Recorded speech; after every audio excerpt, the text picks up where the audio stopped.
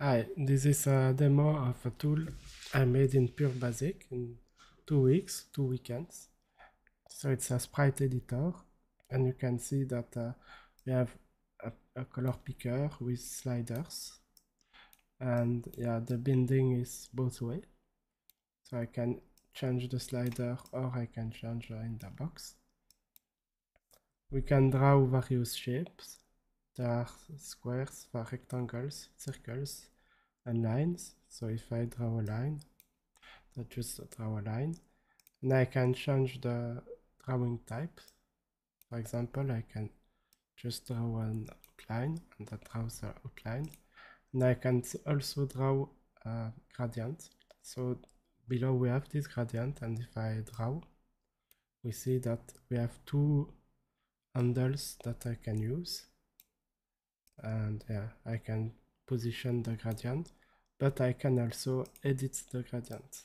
So I can say like yellow and put maybe blue there, and that would give that gradient. I can also add stops.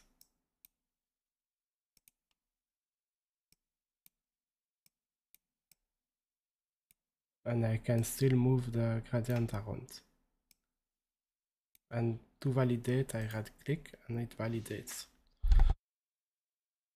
It supports also a circular gradient. So if I take a ball or a circle, I can draw the circle and I can move the gradient around, and I can also move the radius. And like before, to apply, I do right click and it applies. And yeah, it's not limited to circles. I can also do a line with that gradient. And by default, the gradient follows the line, which can be useful if you want to make a multiple line. Then we have the fluid fill tools. So I will undo a bit, and you can see that the undo keeps the gradient and keeps the things layered. So if you didn't saw, I can make a simple example. If I do this and then I will do this, the drawing is not overridden. So behind the green one we have the red one. So if I undo, yeah, and it's a vectorial, it's a vector graphics. So each time the thing is refreshed, so it's not a bitmap. Okay, and then yeah, in the gradient, what I didn't show, so I will take the box gradient, which is the third type.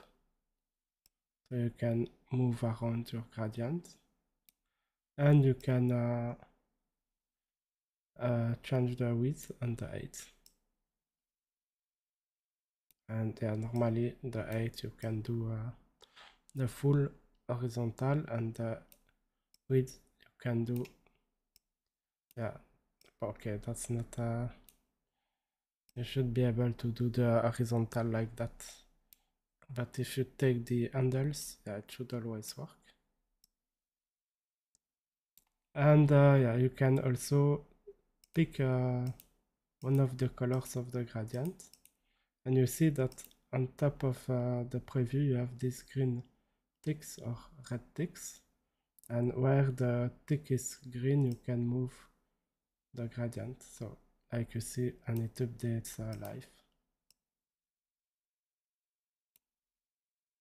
Obviously you can't change the extreme because you need start and end. So, and you can still yeah, say add a gradient and then put a new color. So that's what's possible with this pure basic thing. Yeah, and it took two weekends, not 2 weeks, but 2 weekends to make that. So yeah, that's quite efficient as a language.